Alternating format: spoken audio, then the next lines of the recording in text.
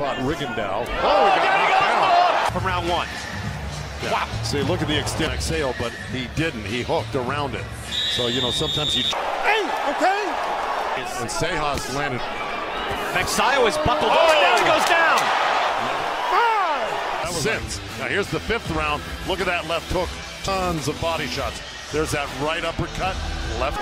And here's Julio Ceja acting as, and now with some renewed vigor, firing off. 2 rounds, not taking a lot of. Down he goes! He is still undefeated. He is the winner of the WBC Featherweight World Title Eliminator and the new BO International Featherweight Champion, Mark. Right near us on the ring apron.